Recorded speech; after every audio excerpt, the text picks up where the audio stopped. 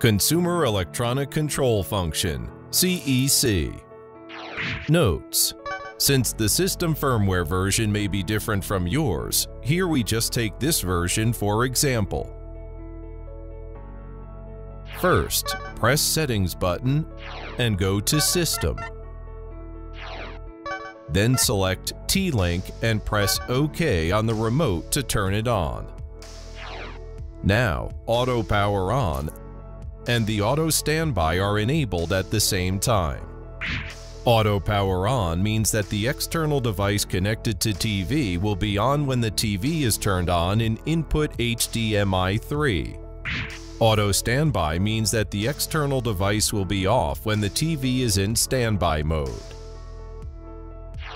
Now you can connect the external device, here we take a DVD player as example, to your TV through HDMI port, and turn on the DVD player to play. The DVD is shown below the CEC function.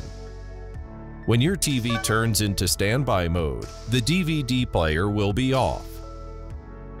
When your TV is turned on in source HDMI 3, the DVD is also on and the TV plays the DVD automatically.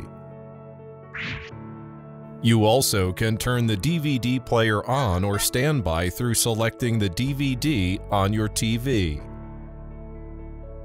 Note: because the user interface is subject to change and vary by region, this video instruction is for reference only.